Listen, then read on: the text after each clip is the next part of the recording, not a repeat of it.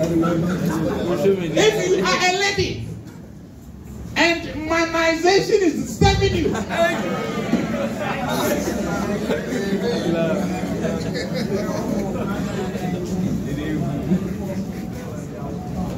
hear the words of Allah.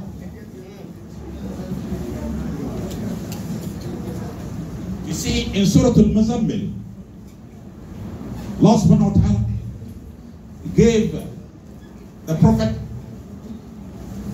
some specific hours that he should pray.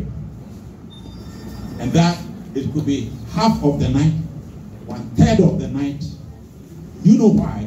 Because Allah told him, Inna sanulqi alayka qawlan thaqila, that we're going to give you a heavy burden.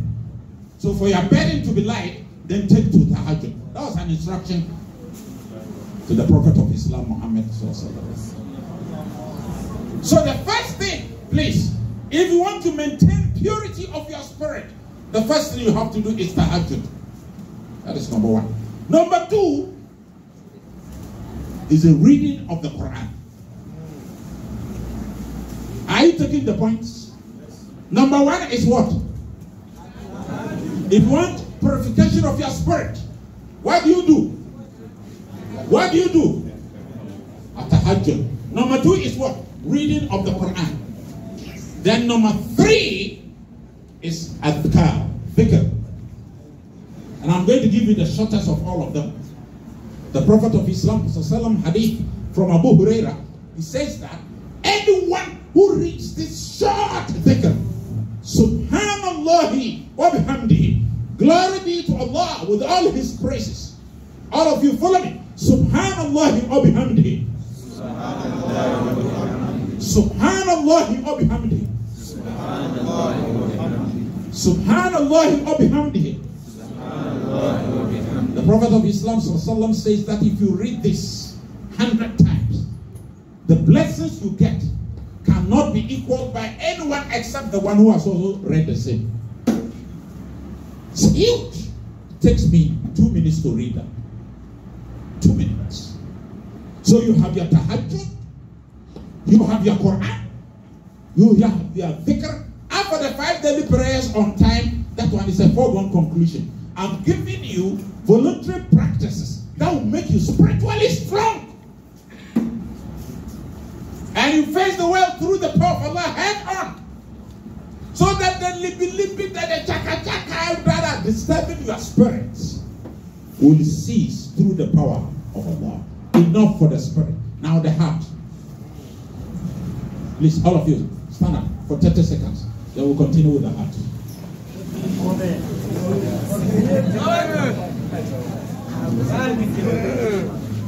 Please sit down.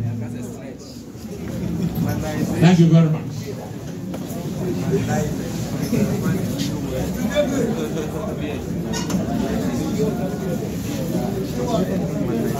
The human heart is the only organ in the human body that has a material side, the only organ. Material side, spiritual side, and emotional side. That is the only organ. In respect of the material side, all along we thought it was only responsible for the pumping of blood. But it is also responsible for the supply of oxygen, because it strengthens the lungs, for the lungs to be able to help us in the respiratory activity of the body.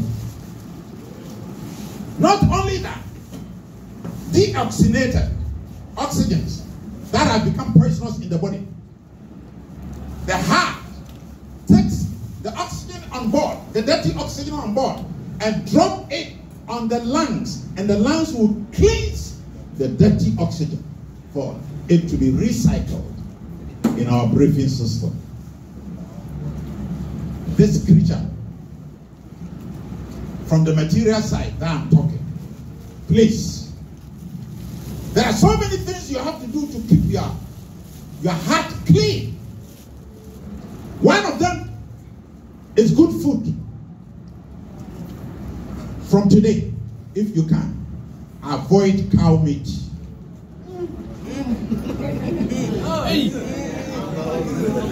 You are saying who?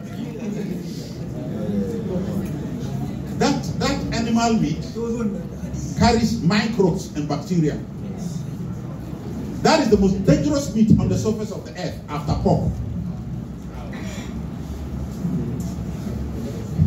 Because that is the cheapest meat. People are saying, oh. Number two, too much fats are not good for your heart. Number three, late meals. I went to our office in Accra. There's a gentleman there. One night, he had brought his mattress outside. And then 2 balls of bamboo in the bowl. Around 8:30. The mattress was down there. And then 2 balls of kinky by his side. Meaning, he was just going to take the bamboo and straight to bed. Meanwhile, he had developed protruding stomach. And I was always telling him to exercise. He ate. Even he did not clean up the bowl and slept there. When you do that, number one, you are going to suffer from indigestion. And anything that affects the body affects the heart. Now, young people and young ladies are getting hypertension. The sickness hypertension was over 60 years. Those who had hit 60 years and above, they were getting hypertension. Now young people of 25, they are getting hypertension. One of the causes is the food we take in and the kind of thinkings that we do. Somebody is around 25, he wants to build a house. The generation today doesn't have patience to think that Rome was not built in a day. Me, I married my wife, I was 28. I didn't have a room.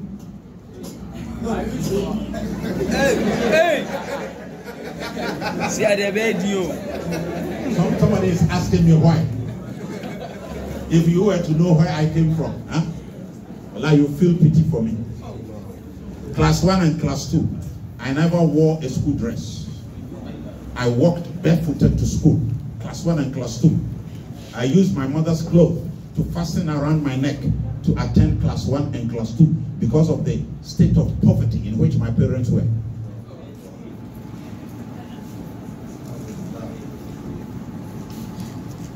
Oh, 30 minutes.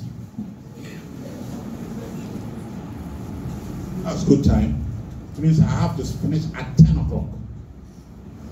I'm going to use 15 minutes for the heart and 15 minutes for the mind. Some of us came from very poor backgrounds. And you see us today, you might think, as for Sheikh Nuamah, he woke up and then he was spoon-fed. He went through real hell. I got married through a special scholarship from my mother, my first wife. Between us, we have 10 children.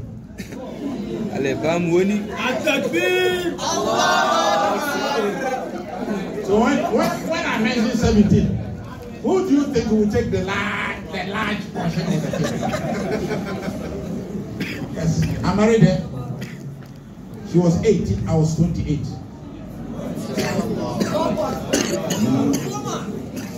It was normal at that time. Yes, very, very normal. 18 was good. Me, I think I'm very lucky. I've never married any woman beyond 21.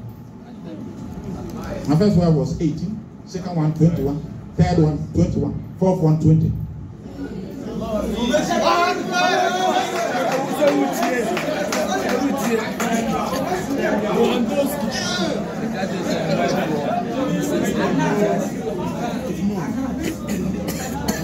So my mother, he brought me up from age 6. My first wife, the father, Sheikh Adam Abiru, he brought me up and gave me chamber hall in his house. for me to stay there with my madam. My first marriage. Huge support from this wonderful man. He brought me up. I married the daughter. In my home, I didn't have furniture.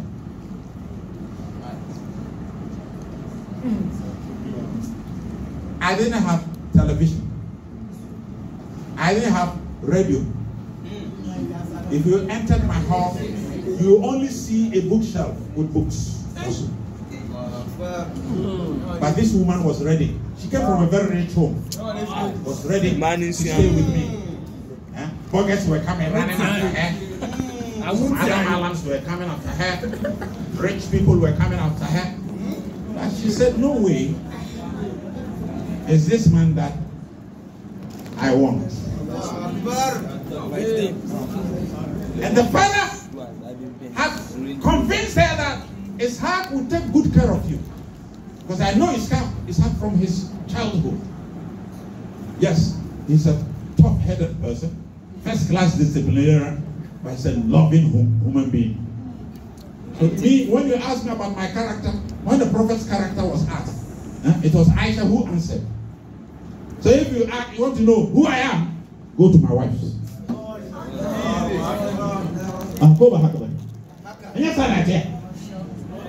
to my wife's and ask her. Yes. I know of one word, all of them would describe me with very kind-hearted. But very tough-headed.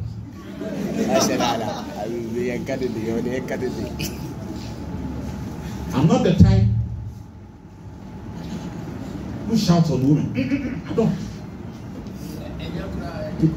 Because of the way I love my mother, it has affected the relationship between me and my wife. And one of the things I hate in my life is to see a woman cry. I can't control my heart. No, not at all. I feel so much bad. And the women, they know this weakness. So, but I don't know just who can. Sometimes that is his weakness. But you see, life should be lubricated with a little bit of humor. I'm a very jovial person. I crack a lot of jokes. But you see, my first wife knows me more than the rest. When I don't have money, that is the time I crack jokes. So whenever I enter the house and I start with my jovial self, then Haja Yasmin will tell her children, and Namu Papa will niska. Are you taking notice? Yes. They are learning. You make your wife happy. What? Women, wallahi, very easy to control them. We make them complicated. Oh yeah, that's correct. I'm talking to you from experience. And if you want to be happy in this world, wallahi, give joy to your wife. You'll be the happiest man on earth. They are not wicked by nature, but the wickedness from the wicked hearts of men turn them into Satan.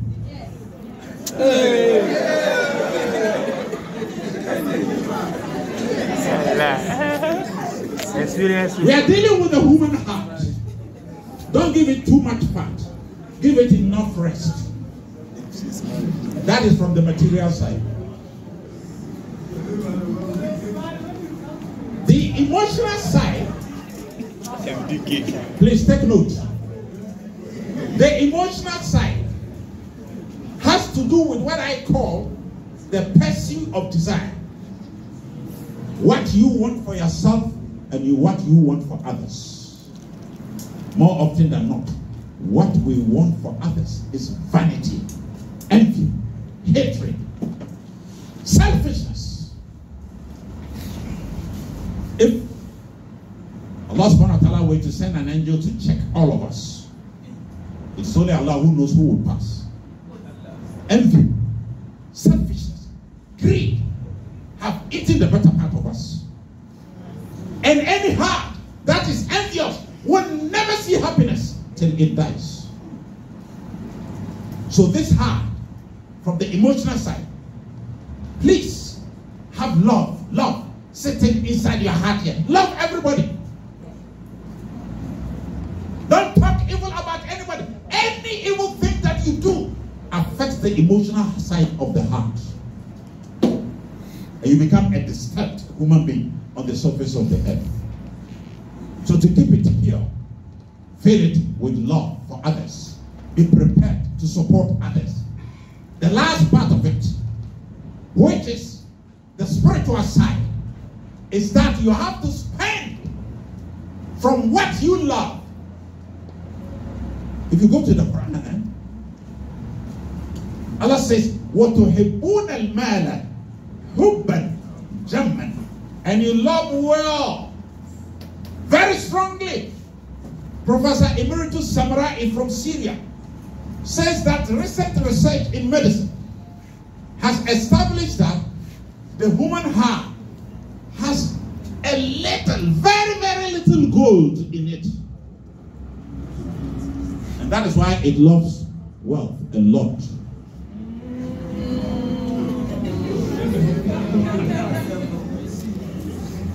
Just very little is part of the human heart. Otherwise, the love we have for money is too much. Somebody sees fire and he will go for it. So please, do everything to control your heart. Whatever you have, Ibn Taymiyyah says, the happiest person, and when we talk of happiness, it is this heart that is inside here. So the happiest person is the one who is satisfied with what Allah has given him or her. Especially matter. Wallahi jia. Taso de regam go. Yo mareka no.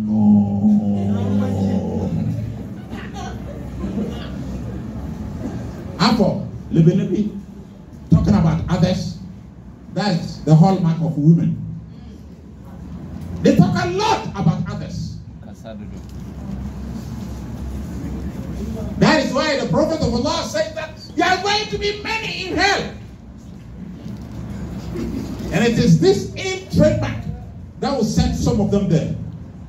They talk a lot about people. And they quarrel a lot among themselves. So if you are polygamous like me, it is not everybody who qualifies to be a polygamous person. I'm telling you, if I were to sit in court as a judge and give qualification to people to take second, third, fourth wives, a lot of you will not qualify. For a simple reason. Even the number one you can't handle. A man from Tamale. I'm not saying he's a Dagomba man.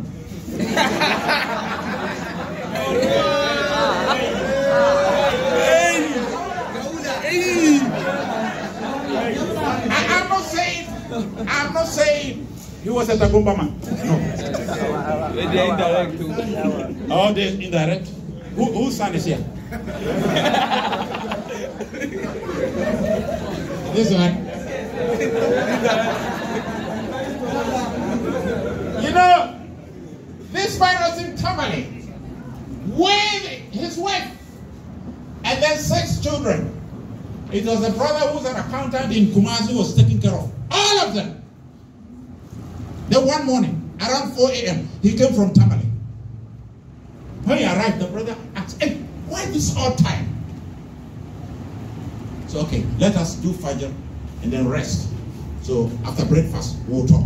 After breakfast, this man opened his mouth. In their language, anyway, but let me refer you to Hausa. He said, he mentioned the brother's name. He was an accountant in one of the schools in Kumasi, SHS. This is a real story. He said, what brought you here? Tamale, Lafia. He said, you see, need the fatty, yeah, Rashida. Nasa money will do what they need, but they didn't come back. You, I'm taking care of you, and your 6 children, and out of lust, you want to marry another woman? La ilaha illallah. This can only happen in Africa. You even wife number 1 plus the 6 children. Somebody is taking care of them. You are still thinking of marrying. Such people, I went to Ankafu this morning. They will have to be sent to that place for mental cleansing. They are not normal human beings. The final point. So if you want to have purity of heart, train the heart from 3 angles. The material side, avoid bad meat, bad food, take good rest. Number 2, if you want to have purity of the emotional side, have love for everybody. Don't envy anyone. Be content with what Allah has given you. Now, purity of mind. What is the mind? What is the mind? The mind is the gateway to the body. And it has 5 ambassadors. What are the 5 ambassadors of the mind? Oh, you people. I don't know. Aha, mention them for me. Get up and tell me. Give him the mic. He has got it right. He says the 5 senses.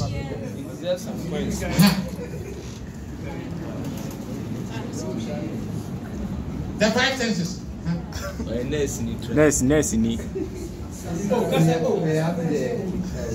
skin, we have the tongue, we have the eyes. I'm not talking of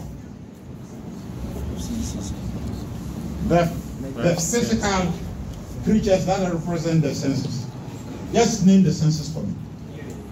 Sense of sight, sense of smell, sense of taste, sense of touch, and sense of hearing. That's what I mean. When these senses receive information, the information is digested. Whether it is conviction or ill conviction, it drops into the heart. It stays in there. So the mind is the gateway to the body. When you lose it, you are not counted among the living. You are living but dead. This mind, for it to be pure, as for academic work, it's a normal thing. But please, we want purity of mind for Muslims, and you in particular, for the mind to be pure. Engage the mind in reflection on Allah's power. Constantly read why. You can click the topic, the power of Allah. You get different scripts of this subject. And I will leave you with 2 examples for you to reflect upon. Number 1, in December 2004, in Indonesia, the Almighty caused a volcanic action beneath the sea. Prostitutes were having a field day along the coast. And all that they saw was that the seawater had turned black. And then increasing in the movement of the waves. You call it the physics velocity. Swift movement of the waves. And the seawater had turned black. But they were still enjoying. Imam Shafi says that if people are blind and their hearts are sealed by Allah, their minds are locked up by Allah, when danger is even coming to them, they don't see when they are in the state of ill enjoyment. Yes, they were having open sex, and the sea waves were moving in a twinkle of an eye. All of them were swept aside, killed instantly, and the seawater entered the city, breaking down every single building at the time, except a mosque and a 2-year-old child. Then Hurricane Katrina in August 2005. It started from Cuba, and all these hurricanes, last Tuesday, it had hit Florida, Miami, very strongly, and went to South Carolina, moving on to Arizona and other places in America, bringing down buildings. So when Allah, you are told that Allah destroyed the world with water during the time of Noah, and you challenge. You are watching, you see the movement, the torrential movement of windstorm and rain. And the scientists become ball watchers. Nobody can stand in the face of that. Nobody. Hurricane Katrina moved from Cuba. And these creatures or these development disasters are normally controlled by the ambassadors of Allah, the angels. Nobody could stand in the face of this hurricane.